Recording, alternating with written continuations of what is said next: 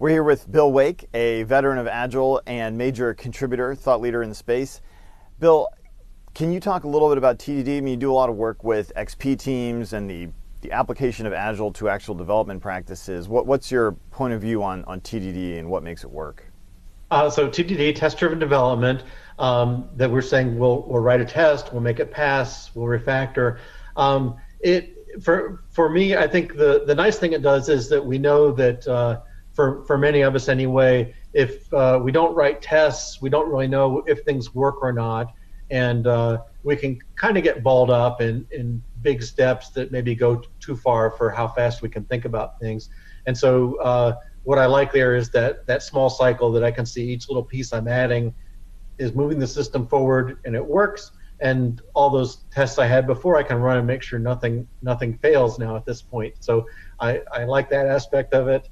I like the aspect of the refactoring that says, let's be systematic, not just change things, but change them in a way that we know we're transforming from a system that works to a system that still works. And if we use tools like Eclipse has a lot of nice things, or ReSharper in the C# space and so on, these refactoring tools, most of the problems we have go away. So if you're moving a method by hand, you have to be pretty careful about adjusting parameters and making everything right before you do it. If you're doing it with Eclipse, it's going to basically get it right, and you don't have to do a lot of the bookkeeping for it.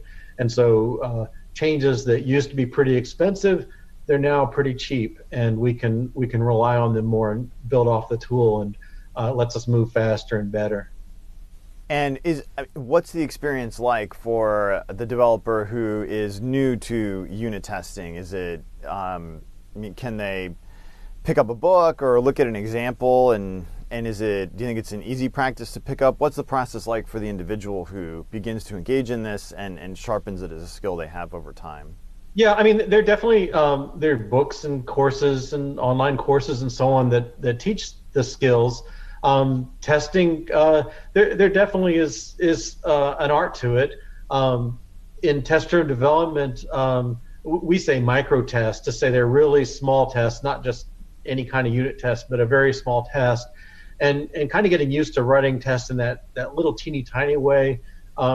It is a skill. It's just going to take a little time to work with, and you also have to kind of pay attention to what's working for you and what's not. And if the problem is you write a test and it takes you forever to get it passing, you probably bit off too big of a chunk, and use that feedback and try and write smaller tests or simpler tests and work on.